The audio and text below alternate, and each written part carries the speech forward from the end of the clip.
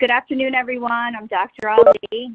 Okay, I'm one of the general internists at Pascack Valley Medical Group, and my office is over down on Old Hook Road. So today we're going to talk a little bit about advanced care planning, what that is exactly, why is it important, why is it something that we're talking about right now with everything that's going on, and kind of give you some tools about how to approach it and what do you do once you have it, kind of thing. We'll just go ahead and get started. This is relatively informal. I'm certainly no lawyer or anything like that, but at least kind of give you the medical perspective from where we're coming from and why this is important to us and to you. So in light of the current events, obviously we all know that we have a COVID pandemic going around, and these cases have been soaring throughout the country. And this is kind of what's brought advanced care planning back into the spotlight. As many people know, with COVID, patients are coming into the hospital often alone because family members or friends or people like that are just really not able to come in with them. And in some cases, some of these patients are very short of breath, coming in unable to communicate what their wants and wishes are. And like I said, they're unable to bring people with them to speak on their behalf. The majority of people feel like it's important to put your wishes in writing should something like this occur, but the reality is maybe only a fraction of that have actually done that for themselves.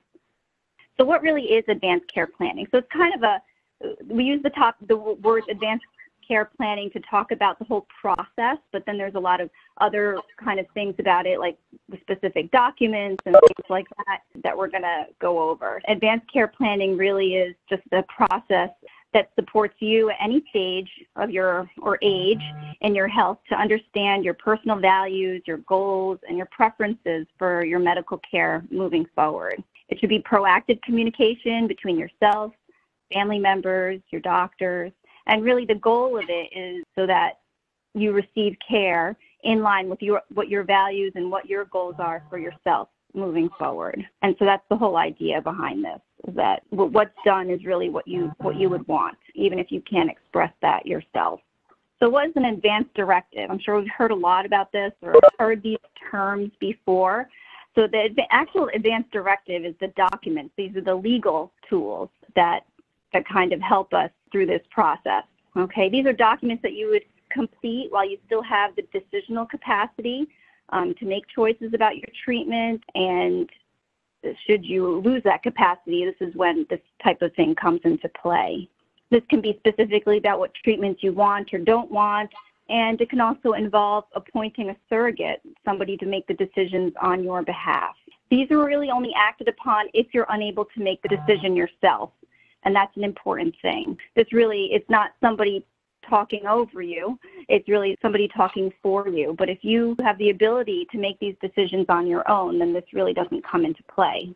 So this really can be done at any time, but it can also be revoked either verbally or in writing, assuming that you have that decisional capacity to do so. Okay, so that's something else to kind of keep in mind. So who should have an advanced directive? In an ideal world, everybody. And no matter how old you are or what stage in your life, it's good to have something like this, or at least have thought about something like this. You may remember that in the past, we see some of these very famous cases in the news and media, and a lot of times those kind of end up being young patients who really have never done anything like this, have never really expressed anything, and there's a lot of turmoil between families over what to do. I mean, that's not probably as common as someone who's older. So certainly advanced directives are a good idea for everybody, but particularly if you're 65 or older, or if you already know you have a serious life-threatening illness such as cancer, or if you're at end-stage heart or liver disease, something like that. So the main documents that are used as advanced directives are the durable power of attorney for healthcare and also the living will. So I'm going to go into this a little bit more about what they are and how they differ. So the durable power of attorney, this is also known as a healthcare proxy or your healthcare power of attorney. This is the person that you would appoint to do your decision-making for you. And this is a signed legal document for this person to make your medical decisions. Now, this is different than your financial power of attorney, something separate. This is really specifically for medical decision-making. So this proxy, this person that you appoint, can speak to all caregivers on your behalf make decisions based on any kind of directions that you've given prior for you. If for some reason in a special situation your wishes aren't known and again you're not able to express them, then your proxy would be the one to decide based on what he or she believes you would have wanted. And it should really be based on conversation that you've had with them before. So at least they kind of know what your values are and what you would have wanted for yourself. But there is no legal requirement for you to really have to choose a surrogate. But selecting someone really can be helpful to clarify who you want to decide for you. So when you select someone, you really want to make sure it's somebody that you know and you trust, somebody that you think can separate their own wishes from yours and really kind of be your advocate and speak for you. Someone that you know would carry out those wishes if necessary. Somebody that could ideally be reached if necessary, easily reached. And somebody could probably even handle other family members who may have different wishes from you or kind of have their own agendas about or thoughts on what should occur. And that's kind of a touchy subject. Those are kind of what you want to think about when you're trying to choose somebody. Ideally, you should have a backup person as well in case that initial person becomes unwilling or unable to really act on your behalf. The person really should not be your doctor or your nurse. It really should be somebody that's not involved in the healthcare decision making. They're not somebody that's treating you. Most of these states require that this should be in writing. The proxy should be in writing. If you don't designate somebody, if it's something that you just don't get around to or whatever, typically the order in which they're going to go to is first the spouse, if there is one, and the adult child, a parent, adult sibling, adult grandchild, and close friend in that order. So that's usually going to be the default kind of list that they'll go down. Now, living will. So this is different in that this is more of a document summarizing your preferences for medical care as opposed to the proxy as a person, right? So this typically addresses life support, resuscitative measures. It can also encompass hospitalization, pain control, specific treatments like chemotherapy, dialysis, tube feedings, those types of things, like organ donation or something like that was something that you would want. Now, the living will takes effect if you're terminally ill without a chance for recovery and outlines your desires to withhold heroic measures or things that you would want done. Okay, so this is more specifically about treatment and things like that. Now, things you want to consider, again, a living will can also be revoked at any time, assuming you have the decisional capacity. The thing with living wills is that they're not always recognized across state lines, so that's just something to keep in mind. And a living will is a little bit more limited than the healthcare proxy. So a lot of people have both. That's something to think about. Now, in terms of this do not resuscitate, so I'm sure you've heard this before, the DNR order. So resuscitation is the attempt by the medical staff to restart your heart and your breathing, such as via CPR. Sometimes other medical devices are used, like ventilators and things like that. Some patients don't want to go through all that, and they want a DNR order, which essentially means if you should stop breathing or your heart should stop, nothing really will be done to keep you alive. If you're in the hospital and this is something that you wish, it's something that you'd have to have them ask them to add to your medical record. Under these cases, usually the DNR order only stands for that particular hospitalization, meaning that if you should go into the hospital, sign a DNR and be discharged and, God forbid, have to come back for something else or another time, usually you have to renew it again at that time. So usually with each subsequent admission, a new DNR order has to be signed. Another tool that we have is something called the Physician Orders for Life-Sustaining Treatment. So this is something that you would fill out if you already have a serious illness or you're already weak and you're most likely going to need some sort of medical care moving forward. It spells out exactly what care should be given or not given based on your choices or wishes. So in that way, it's similar to a living will. Usually this is signed by your doctor and yourself with copies kept at places where you may go for medical treatment or care and kind of kept on file. These are usually state specific. New Jersey has one, New York has one, but theirs is called like a medical order for life-sustaining treatment. And a lot of these things can actually be found online. I'm going to go into that a little bit more about the tools that are available to us. So now that we kind of know what's out there, now this is where the hard part comes, you know, where we have to be brave enough to start a conversation that matters, you know, with our family, with our friends. How do we do this? Okay, now we know what these things are, but how do we go about figuring this out? Some people prefer to go straight to a lawyer, okay, and that's available, obviously, to people. But then there's a lot of online tools out there to kind of help walk us through the process, and a lot of these are legal and valid and pretty easy to do, okay? And even if it's not something that you may wish to do right now, it's something that can kind of at least get the wheels turning and we can think about. So the American Association for Retired Persons, they have some information on their website. There's a nonprofit organization called Aging with Dignity, and they have what they call 5 wishes, which I'm going to go into a little bit more just because I think that one's kind of interesting and all-encompassing. Caring Info also has a way to do this, and then of course the physician's orders for life-sustaining treatment, and that's state-specific. So there is one for New Jersey and so forth, and they have a website also. So the 5 wishes, I'm going into this one a little bit just because it's kind of unique in the sense that it kind of combines the living will and also some other healthcare agent forms to address a lot of different areas: medical, personal, emotional, spiritual aspects of life. It's pretty interesting in that way. It also meets the legal requirements as an advance directive in 42 states and the District of Columbia. So this is something that would kind of cross borders if, God forbid, something should happen outside of the state that you reside in currently. So the 5 wishes, so it's made up of these five areas that we kind of focus on. So wish 1 is about the person I want to make care decisions for me when I can't. So that's essentially your healthcare proxy or surrogate, the person that you're appointing to speak on your behalf, okay? So wish 2, this is the kind of medical treatment I want or don't want. And so that part's kind of the living will part of it. Am I okay with dialysis, or do I not want to be intubated, or things like that, okay? Wish number 3 is how comfortable I want to be. So this has to do with things like pain management, hospice care, if that's something that may need to be considered. Personal matters is wish 4, how I want people to treat me. Those are personal matters. Like, do I prefer to be at home in the comfort of my own home, or am I okay with people praying over me, or things like that, okay? And then wish 5 has to do with kind of how do we want to be remembered, or like possibly funeral arrangements, what I want my loved ones to know, okay? Things like that. So it kind of encompasses a little bit of everything there for you.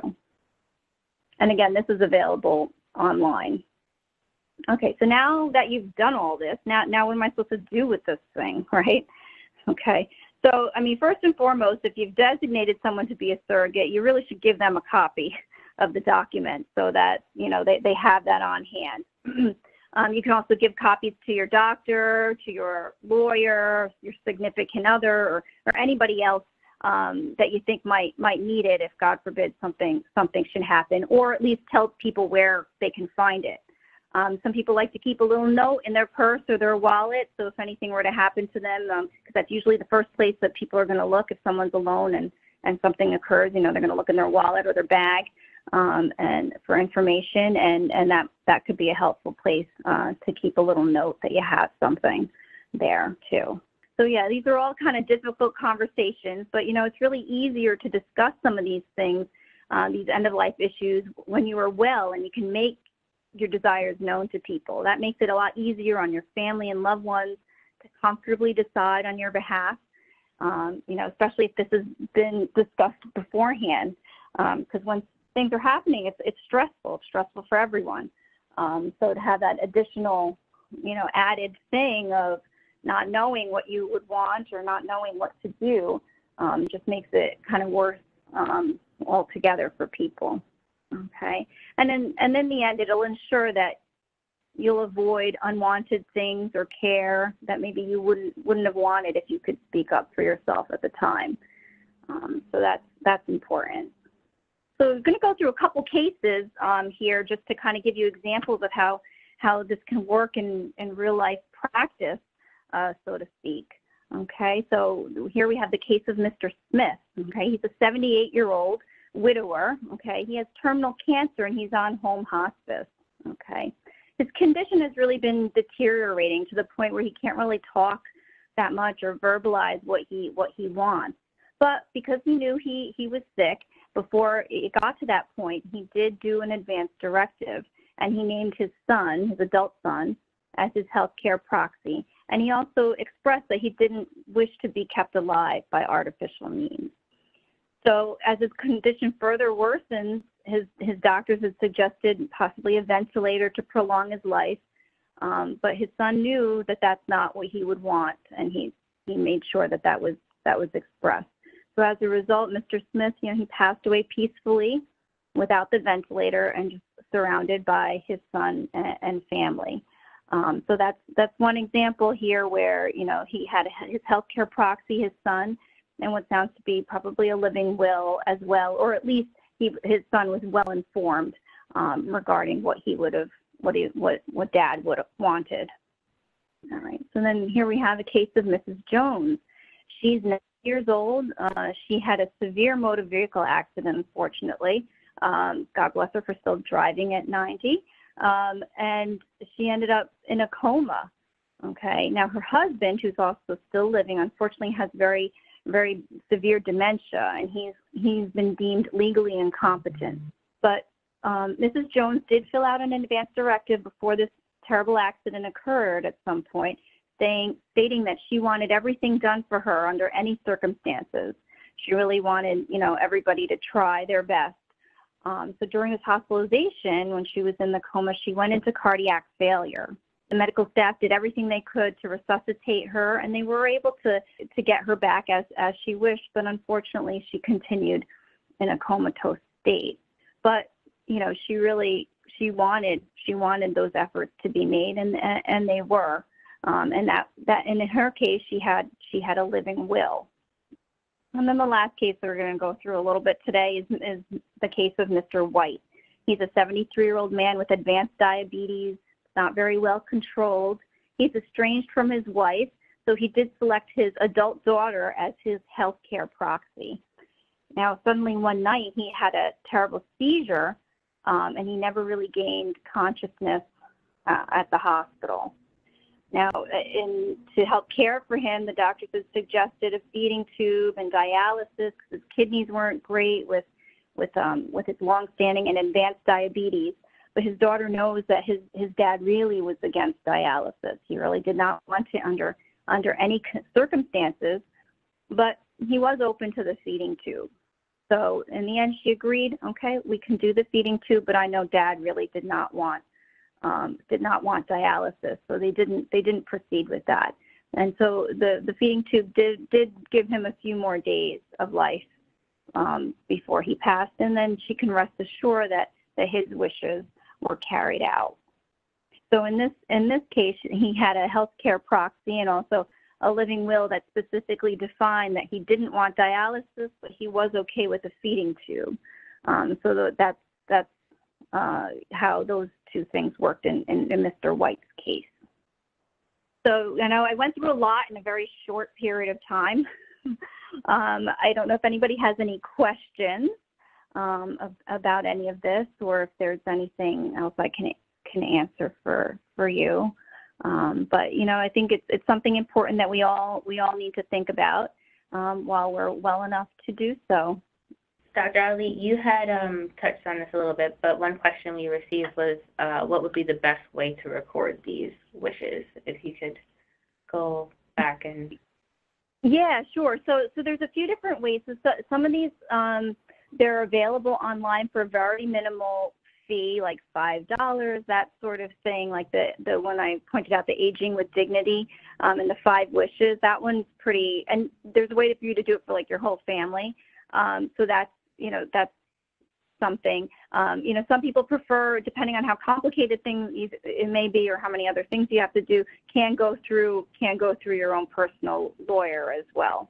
I would imagine that would cost you more than $5, obviously, but that is another way to go about it. But a lot of these documents that I'm talking about, and most of these that I kind of presented to you back here are all on. These are online. They're printable, so you can have paper formats of them. They are legal, so it's not, these are valid documents, certainly. And one more question was, where would you start to have this conversation? Would it be with your primary care physician, or how would you start off going about this process?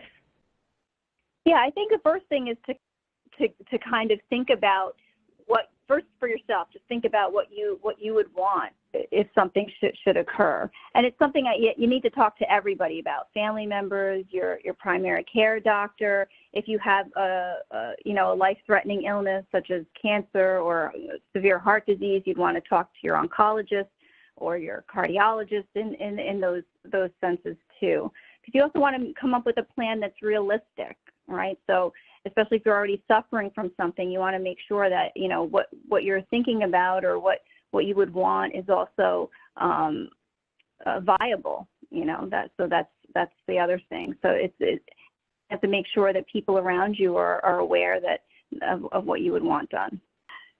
The other question was, what's the main difference between a living will and an advance directive? The advance directive is kind of the umbrella name for these things, and so a living will is just one type of advance directive. The other one is the healthcare proxy. So those are the two main ones. So it's just a type. The living will is a type of advance directive. Another question was, do people typically have these conversations in the hospital? They can be, certainly. We would prefer if the conversations have been had sooner than that, because sometimes when somebody's already in the hospital, it's kind of a high-stress situation. So that's why it's good to kind of do it when people are, health is stable, health is well, and you have time to make decisions. Sometimes when someone's already sick or in the hospital, everyone's kind of in panic mode, and maybe sometimes that's not always the best time to rationally think through everything. I mean, they certainly can be. Certain things like the DNR order, for example, is usually done at the hospitalization or during a hospital admission. But some of these other things, I really would encourage you to think about ahead of time for yourself and any other family members. Any other questions or comments? No, Dr. Riley, I don't see any more questions popping up. If anybody, if anything does come up, you could always reach me on my hospital email, which is my first name, amy.ali@mpvmedicalgroup.com, and I'd be happy to do my best to answer anything that may come up at a later date or time. Thank you, everyone.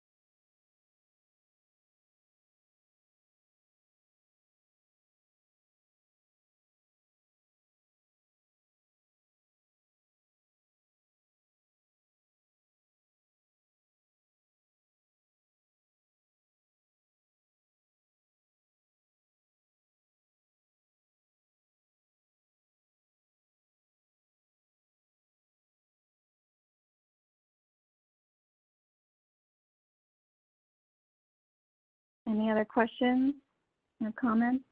No, Dr. Ali, I don't see any more questions popping up. Okay, well, thank you. If anybody, if anything does come up, you could always reach me on my hospital email, which is my first name, amy.ali@mpvmedicalgroup.com, and I'd be happy to do my best to answer anything that may come up at a later date or time. Thank you, Dr. Ali. All right. Thank you, everyone.